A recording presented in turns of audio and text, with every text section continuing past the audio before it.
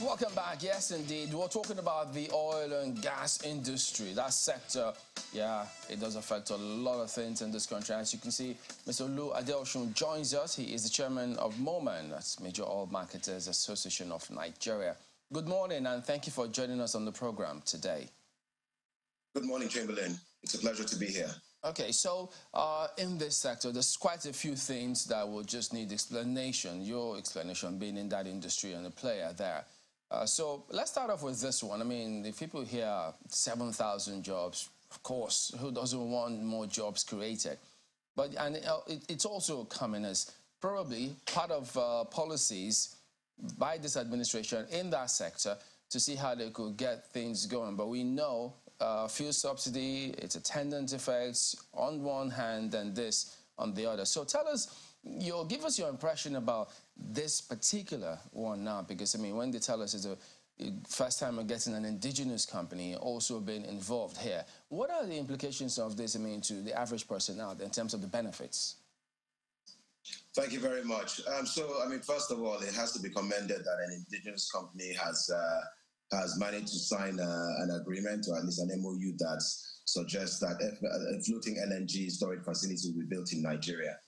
The closest example we have of something similar in the region is the Kribi floating LNG terminal in Cameroon. It is about 1.2 million tons per annum, and I think it was done at a cost of about $1.2 billion. So hearing that there's a $5 billion investment is quite interesting. From a localized point of view, I agree with the employment discussion. It will certainly create employment because you'll need Nigerians to run the project, and you'll also need Nigerians to operate it as a going concern. There are still some details that we need to hear. I mean, first of all, what we've heard so far is just the headline. We all know that there are some underlying issues with gas gathering and regasification centers in Nigeria. So first of all, that infrastructure will need to be developed in parallel. Secondly, I think that it's obvious that Nigeria also today does not consume that much LNG.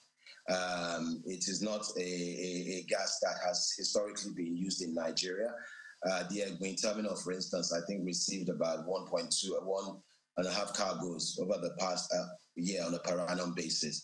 So what this suggests is that there is an export opportunity here, unless, of course, some of these considerations, which include security as well, are dealt with. So it suggests that the focus here might be for export. But it's really hard to make a valid and considered judgment off the back of a headline. But it's really commendable that the investment opportunities are starting to roll in, and we're starting to see real projects that have global impact created here in Nigeria. Right. So what are those other items that you say or you expect them to explain a little further so people can have deeper understanding of the implications of this particular policy?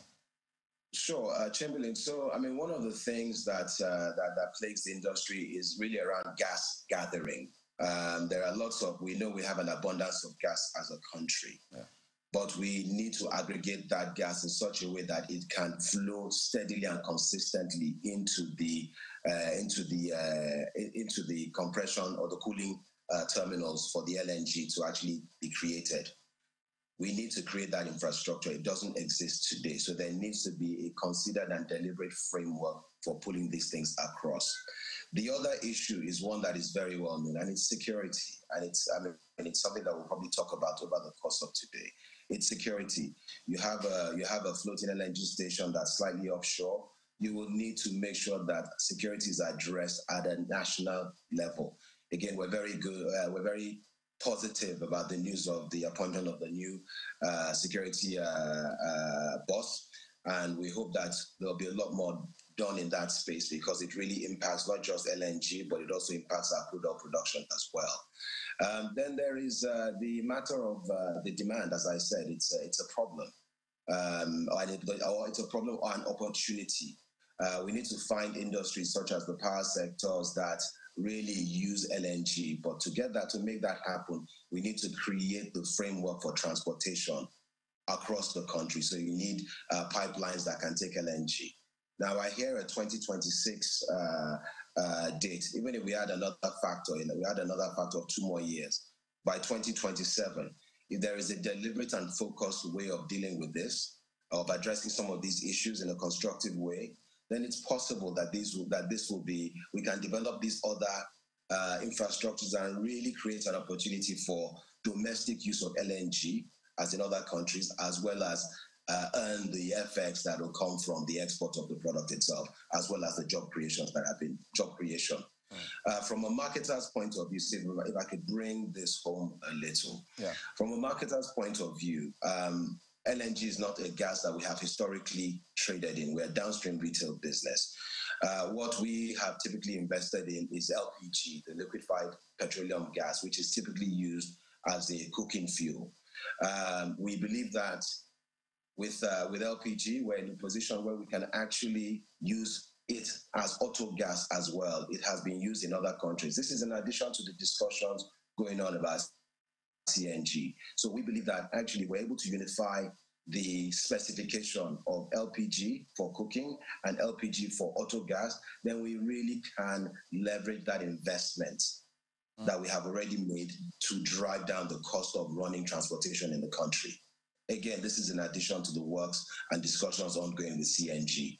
So from a marketer's point of view, we will have to take a right turn and really focus on the gases that we have made investments in. So shed a little more light on this for us. I mean, yes, they tell us that the processing and shipping or storage of this reduces the environmental footprint, but this doesn't need transport pipelines to get it to the shore. But you say there are issues of transportation. Could you explain that a little further? Well, there are 2 steps to it, right? You would need to, this is a floating LNG plant, so there's got to be a framework or a mechanism for bringing the gas to the shore, right? That's the first one. So that pipeline is fairly straightforward.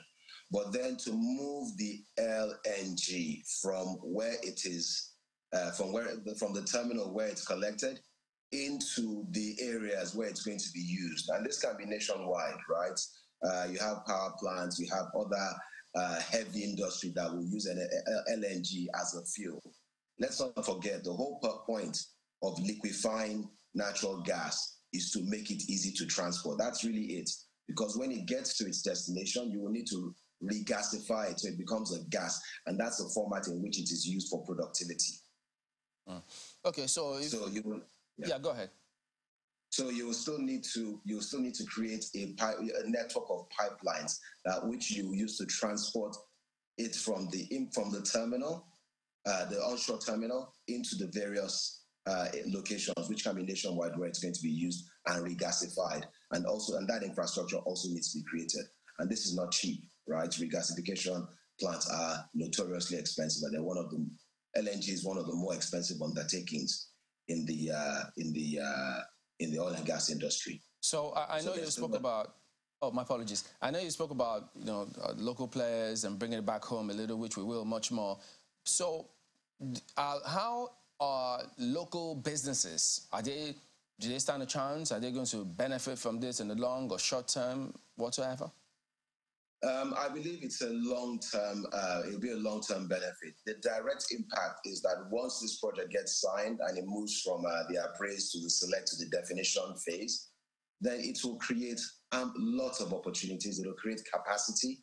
LNG, as we know, is a very well-prized commodity globally.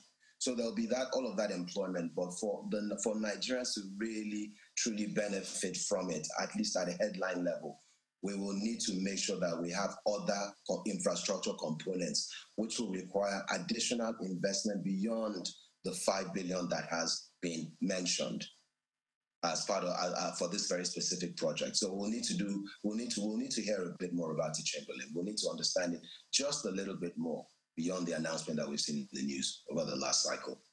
Okay, Mr. Adeosun, you've listed a couple of benefits that this will have on the nation. Job creation, jobs will be created, the local businesses will get to benefit from it eventually. But when Nigerians, and many of them, hear that word, gas, the first thing that comes to mind is, come on, we're burning gas out there. So let's step back a little bit and break this down.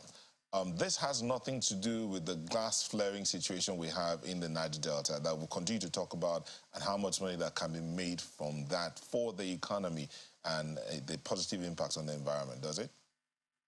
Well, it's all tied. So you recall I mentioned gas gathering. There has to be a collective framework for aggregating the gas from the various locations, right? If you don't start exploring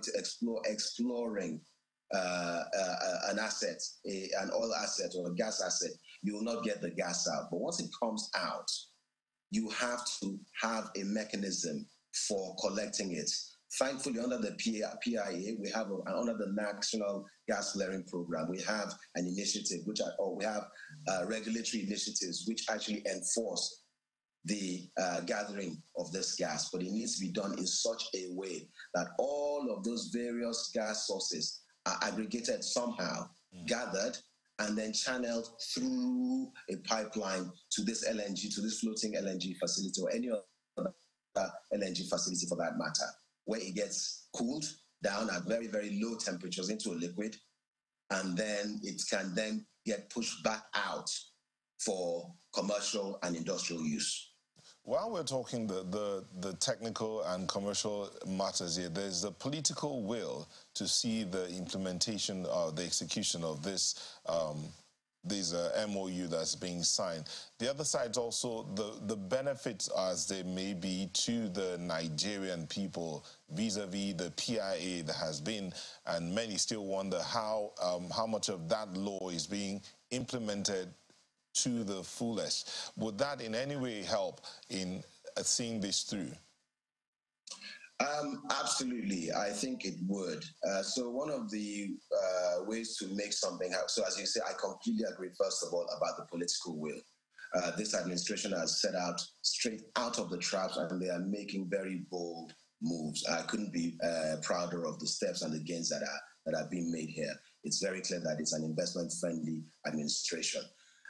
What we need to make sure that we're also cognizant of is the fact that some of these investments, people have to be incentivized to make them. And what the PIA does, and what the regulator, the authority, has also done, is that they have deployed both carrot and stick, right? The stick in the sense of there are very clear guidelines on sanctions for gas flaring, for instance, or for misbehavior in the industry.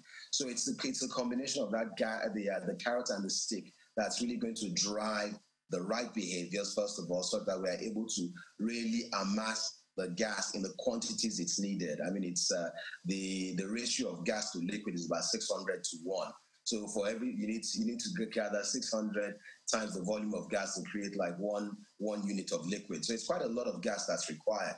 And it would require everything, investments, sanctions, incentivization, all of that colluding together to create the right environment for productivity.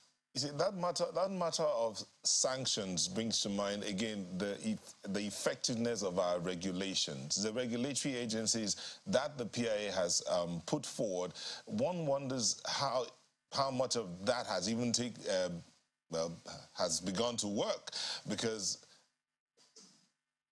in layman's terms, the darkness around, or the murkiness around the petroleum industry in Nigeria is deep and really dark, and more light needs to be shed there before even this kind of investment, as good and lovely as they may sound, can even begin to take root as they should. What can be done immediately, so to speak, to see a little bit of more light in that area? Chamberlain, first of all, I have to agree with you about the reputation of the industry, right? Whether deserved or not is debatable, but I have to agree with you because there has been a lot of secrecy and lack of transparency around it.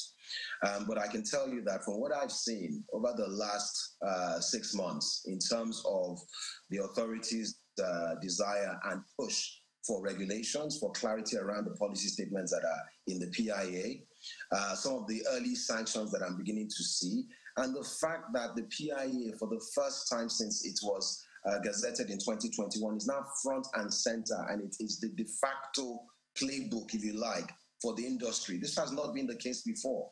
So we have to give it a chance. And if you go and look at the most recent publications by the authority, for instance, who is my industry regulator, you will see that there is a lot of positivity in terms of what's being done. And I can assure you that companies are now being sanctioned. And as we move into this new world, the only way we're going to be, the new world is the PIA world, the only way that we're going to be able to hold players to account, and I know the authority is absolutely focused on this.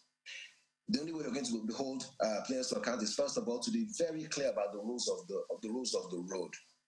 I can assure you that there'll probably be a lot more revenue coming in, and I don't mean that in a cynical way at all, from sanctions and fines than there are for letting people get off.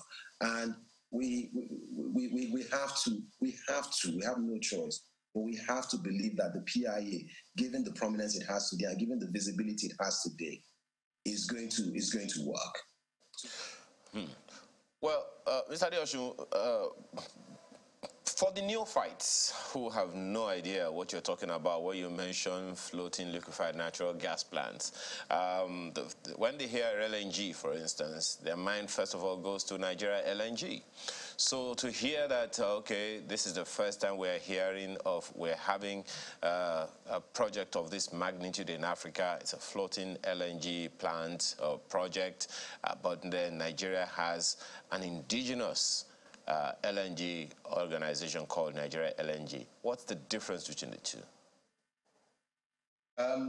Right. So what's the difference between NLNG? NLNG, I believe, is a company that's owned by a consortium of IOCs, which including NNPC. I guess the celebration on this, and really I'm a downstream person, but the celebration of this particular act is that of this particular MOU is that it is something that's actually owned by and driven and sponsored by an indigenous player. Right, so that for me would be the fundamental difference. Well, is that you have an indigenous player here. Yeah, perhaps another significant or outstanding feature is that it's floating. What does that mean? That means that it's offshore. Okay. Right. That means that it's not it's somewhere, and we don't know what the distance out at sea it is, but it's floating. It's not connected to the shore. It means that a pipeline would need to be created to connect it to shore. It's not the first in Africa. Like I said, in Cameroon, Kribi, they have built an FLNG there as well, which has been operated successfully. Which then raises the question whether or not we may or not have issues around host communities and all rise in this particular matter. Is there any risk to any community near or far? Oh, absolutely. I mean, I'm sure before the MOU was discussed and as part of their project feasibility studies, the promoters would have taken that into consideration. I mean, one of the things I mentioned earlier was security would also be a key consideration in the success of the project, and that is not something that any one company can do in particular, but it would be something that the government, in collaboration with the private sector, would need to address on a holistic basis, because it impacts not only this FLNG project, but it actually impacts our productivity as a country. The government has promised 4 million barrels a day on the horizon. We're currently at 1 point something, because we're losing a lot of our productivity, our production to theft, vandalism, etc., etc. So security is a key consideration for any undertaking in the hydrocarbon space, particularly if they're operating along the coastline and in the Niger Delta area. So it needs to be addressed fundamentally. Otherwise, it will just be money down the drain, to be honest. Well, Mr. Adeosun, another issue of interest to me is the fact that the NNPCL seems to be very interested in gas in recent time. Well, of course, Nigeria LNG is more than 10 years old. This conversation around the floating liquefied natural gas project started in Nigeria more than a year ago. The conversation has been on for a while. But then there is also the Nigeria-Morocco gas pipeline project. In terms of the involvement of the NNPCL in all of these, do you think the company is do you agree or believe that the company is not biting too much at a particular time? Is it able to accommodate all of these in the interest of maximizing and exploring and exploiting all of the opportunities that Nigeria has in the gas space? That's an interesting question. So I'm an outsider to NNPCL. I represent a private company. I also represent the Major Oil Marketers Association of Nigeria. We are very much interested in the downstream space. I'm sure that any project that will be undertaken by NNPC will go through all of the rigors of a project planning of that scale, i.e. it'll go through an appraisal process, it'll go through a selection process, it'll go through a define in terms of what it hopes to achieve, it'll go into execution and hopefully operate. I'm not sure I'm in a position to discuss on, to opine on whether or not it's capable of doing it. No, I'm aware of that, Mr. Adeosun. I just wanted to be, you're a Nigerian as well. Okay, so it's from that perspective. Yes, it's from that perspective that I'm looking at it, particularly because now, look at the Nigeria-Morocco gas pipeline, for instance, involves about 14 African countries in the entire space, and that's quite a lot. So that's just the perspective. Okay, so I can help you out with that. So that's very simple. Look, the PIA makes a provision for NNPC to be broken up into its discrete units, so companies specializing in various aspects. Once you have that done, then this issue of focus goes out the window, because you will then have a company that's focused exclusively on gas, and that is its mission. You have another company that's focused on pipeline. You have another company that will focus on something else. And all of this will be done not by NNPC alone or NNPCL alone, but in collaboration with other players, other investors, other sponsors. So I think then that burden and the risk sharing becomes more apparent, and it'll be less of an issue as we've, in terms of focus and ability to execute because of multiple competing projects. Well, Mr. Adeosun, still situating this investment within the context of the Petroleum Industry Act, what areas should we begin to look at in that act in terms of protecting the host communities? In the past, we've heard indigents of communities protesting about citing, headquarters of major oil companies outside their location, and also protesting, the outsourcing of jobs that should come to their own people. So what areas of the PIA should we begin to look at within the context of the concern that we must protect our own, within those areas where those natural resources will be located? Okay, so I can't cite the specific section within the Act, but there are provisions made for host communities within the Act. There is a host community fund that is set up, which is basically made up of members of the community. And the purpose of that funding is to do two things. It's one, to make sure that the interests of the host communities are protected, but it's also to incentivize those communities in terms of their ability, in terms of them being able to protect the assets that are placed along their littoral, in the littoral communities, such that there is very little, so that in the event of vandalism or anything like that, the host communities are the first point of contact and also the first point of accountability. I believe there are also provisions in that same act for employment. Now, I can't comment on whether or not the headquarters of companies would be situated in the host community areas, but I think it's incumbent on the communities as well to create environments that are conducive to all of these things that make a business interesting and make a business want to situate in those communities. Interesting. Earlier, I also noted that you pointed out the low consumption rate of LNG within the country.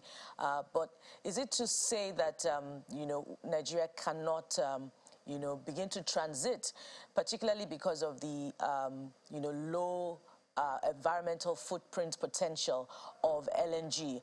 And of course, there's also the industry requirements as well. So, and then I'd like you to also, if you can, tell us about the current potential of the production capacity of Nigeria for CNG, which is a huge, conversation now, particularly because of the removal of subsidy. So what are the prospects in these areas? Okay, so on the LNG side, I think I've said quite a few things there. Specifically, that there's low adoption. So a lot more work would need to be done in terms of creating the framework, the actual infrastructure required to move LNG from one location to the other. Now, the major marketers and the downstream community have made investments specifically in two areas. In CNG, you have which is compressed natural gas, which also has a very clean output. The main outputs are carbon dioxide and water. So there's opportunity there. Now, many of us have invested in LPG, which is actually a gas that's good for both cooking and transportation as auto gas. The reasoning behind CNG and using gas as a transport fuel is very obvious. Nigeria has an abundance of gas. There's still a challenge around aggregating all that gas and getting it to where it needs to. If you speak to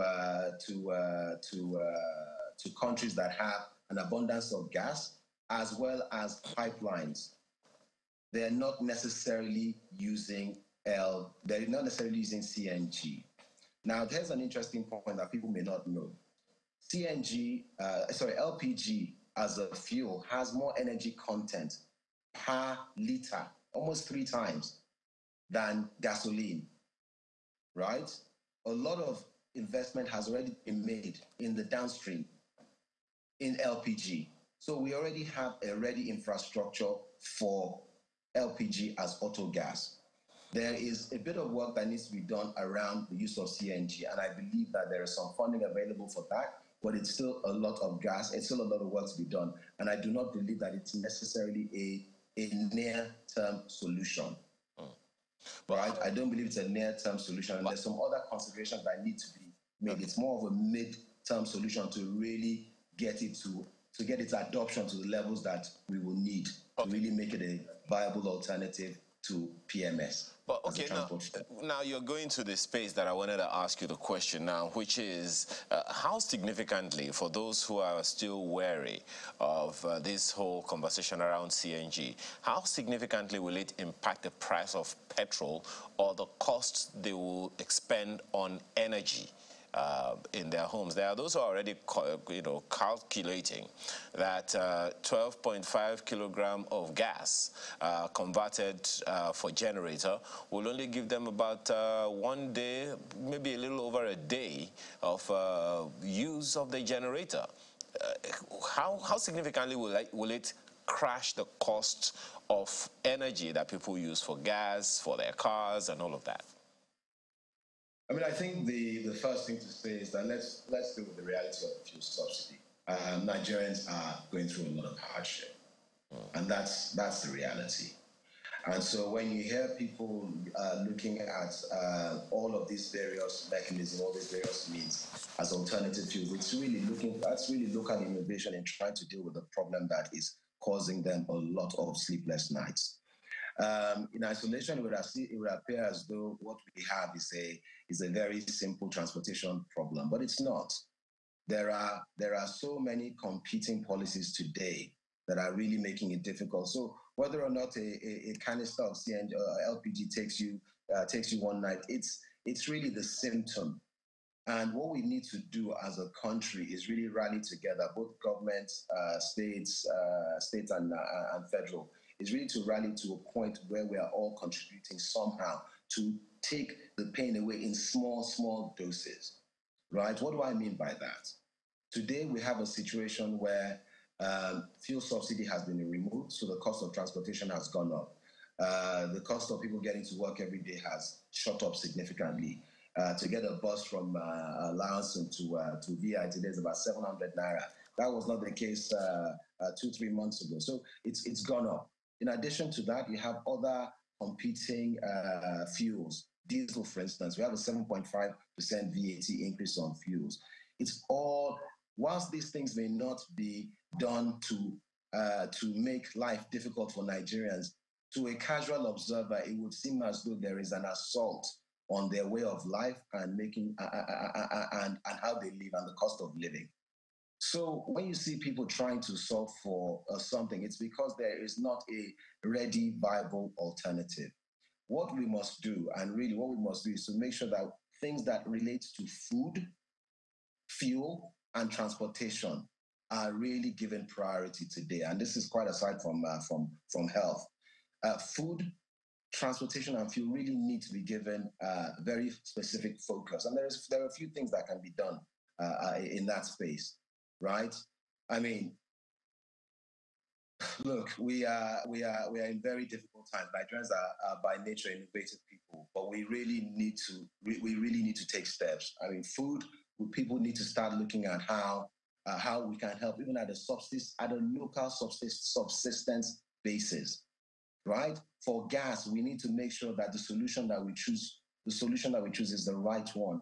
We need to make sure that we're not creating another problem. So with CNG, let's talk about that for 2 seconds. You need a canister of several canisters of CNG to go into the back of a car. You lose boot space. What we really should be looking at is a combination of all of the energy sources. LPG is one, CNG is one. PMS is still a viable and realistic alternative. And what we're seeing in the industry today is that players are going to great lengths to try to see what they can do to bring down the cost of this product, right? To bring down the cost of this product. We're also seeing people invest in alternative, in solar, for instance. That is a very clear, ready alternative to diesel as an energy or power fuel. So we kind of need to diversify the focus and thinking in terms of what the solution is. The solution is not one thing, it's not two things. It's really being able to address all of the various pieces that go into the energy mix. And we have an abundance of sunlight. So I think there is room for electric vehicles. We have seen some states already take a bold step in mass transit EVs. That is viable. It's as viable as the conversion kits that we're talking about for CNG. It is sustainable. LPG is sustainable. See, all right, we hear you. Let's see if we can explore that a little bit as we talk about fuel subsidy. Now, we know that 2 days after the president spoke about fuel subsidy removal, the group CEO of NNPCL did say that the federal government owed it $6 billion, which is 2.8 trillion naira. And they said that was the exact amount that they had used in paying to keep the fuel cheap. Now, 2 days ago, we also did see comments coming through from NNPCL that since January 2016, no subsidy had been paid to any marketer. And that kind of confuses quite a lot of people who are looking from a distance. I mean, since you were in there, I imagine you might have come across that narrative. Could you explain to us what that meant? Because people thought that they've been paying subsidy all this while. What does that mean, really? I mean, I'm not an economist, but I think we followed the logic. The subsidy comes at a cost. Somebody has to bear that cost. We have been buying and consuming petrol that we as citizens have not necessarily paid for fully because we had a subsidy policy. NNPC has been the sole importer of petrol for some time now. That it follows, therefore, that they have carried the can in terms of the actual payment of the difference of the difference between the actual cost of petrol and the cost at which it was being sold to Nigerians. So there's something in that. And let's not forget, at the end of the day, we're not even talking, it's a savings we're talking about, right? It's not really real money. It's not these savings, unless it's directed purposefully and properly, it's not going to necessarily save Nigerians' hardship today. It's not. And this gives me a lot of concern in terms of how we're dealing with what everyday Nigerians are going through. So yes, I mean, as a company, we many of my as a professional association, many of my members have not necessarily fully reconciled on some of the payback that has come with our contribution to the subsidy in terms of transportation, for instance. So we have not been fully reconciled there. I know that there are discussions ongoing with the authority to make sure that that reconciliation happens. And I think at a national level, there is still a reconciliation that needs to happen. So I was a bit surprised to hear you say that there was a precise number of 6-point-something billion that had been called out, because as far as I'm aware, the full reconciliation has not happened, and therefore nobody has a precision on the numbers. And what we've really got to deal with is how are we going to support, how are we as Nigerians going to get through this hardship in the near term? Because I believe in the long term, the prospects are there. The pain we're going through now, the fuel subsidy removal, the FX unification, and hopefully we'll get crude productivity up, we'll get security dealt with, and we'll have dealt with all of the big fundamental issues that are pardon me, Mr. Joshua. So when you say you're a bit surprised about those numbers, because I just quoted directly about the NNPCL in terms of how much they say federal government was owing them, because that amount is what they say they've spent to keep it cheap. So you're saying that amount, we can't go with that amount as of yet? Oh, I'm saying, you said, I think there was a precision about the number that I questioned. Yeah, the 2.8 trillion naira, $6 billion. So those, as far as I'm aware, so this will be a ballpark figure. As far as I'm aware, there is still a reconciliation that needs to happen to arrive at I was just talking to the precision. There's no doubt that money is owed. Mm-hmm. At the end of the day, it's all government. It's crude, which is Nigeria's equity barrels that was used as part of the transaction.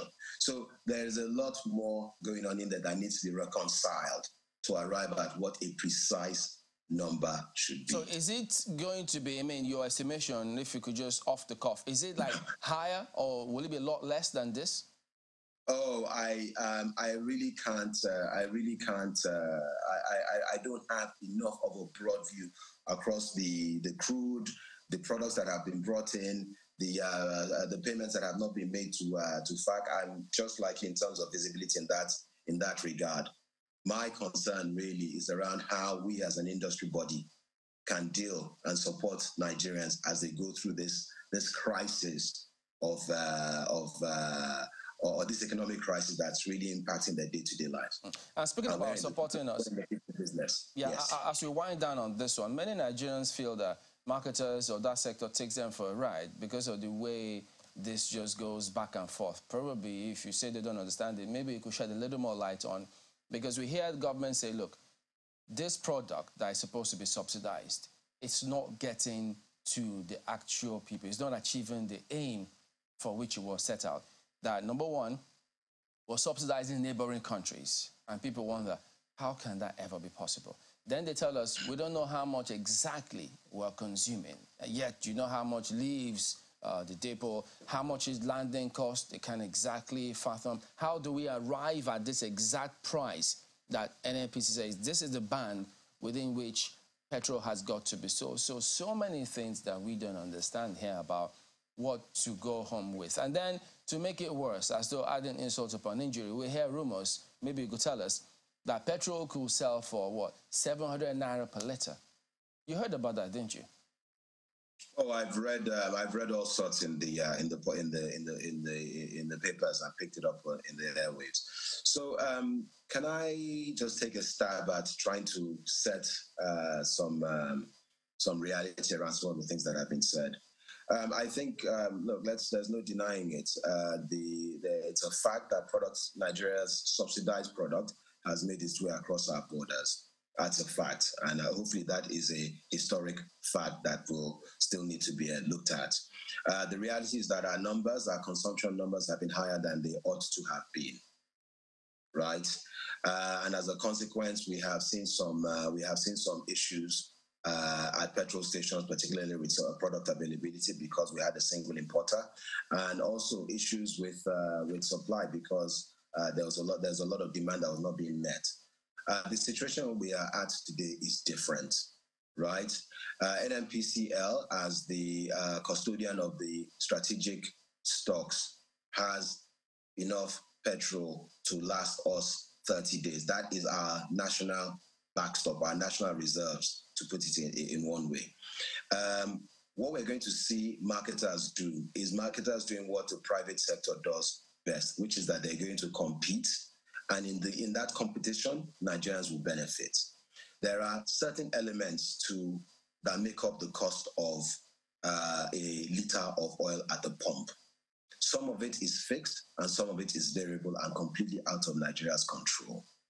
The ones that are fixed are things like taxes, levies, maybe some jetty costs that are prorated per volume. Those are fixed. But there are some variables which matter, which add significantly to the cost of oil or petrol delivered at pump.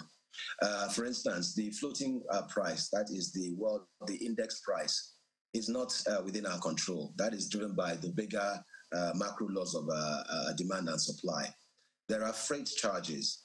I'm sorry, I'm just sticking on that on that price point for a second. Okay. The abnormal issue in Russia and Ukraine today means that the price of crude is artificially high, and therefore its derivatives are also high. By derivatives, I mean PMS, diesel, jet fuel, all those other byproducts. Okay. Then you have vessels. The cost of vessels is high. And what you're going to see the private sector do today, just to bring it home, is that we're going to try to optimize. FX is a big issue as well. So FX yesterday was at 780 to the dollar. That's a price at which we will do. So what the good marketers are doing, is that we're going to try to go for turnover, import, sell, convert the price. All right, Mr. Toshin, pardon me to jump in because we need to go, but let me just add this bit. If you could keep it as short as possible, we'll appreciate it. Number one is that we understand that no new product has come into the country, so people wonder, why are we paying for this product when we're still paying for the old stock? It's still old stock that's available. So on what basis are we paying this new price? And secondly, we never heard anything say, the byproduct of the crude that we export. Do we bring that back in this country? Nobody talks about that. Yeah, two very good points, and I'll be brief as you have guided. The first one is that there is a replacement cost principle. So as I said to you before, as marketers, our job is to sell oil at the best price to people, is to turn over. We're volume businesses rather than, so my company, for instance, is a volume business. We're a volume business rather than a focus on margin. We know it's up and down. Some days you win, some days you lose. But you have to take that, when you sold, you have to convert that money into something that you use to buy the next cargo. Otherwise, that cycle will break.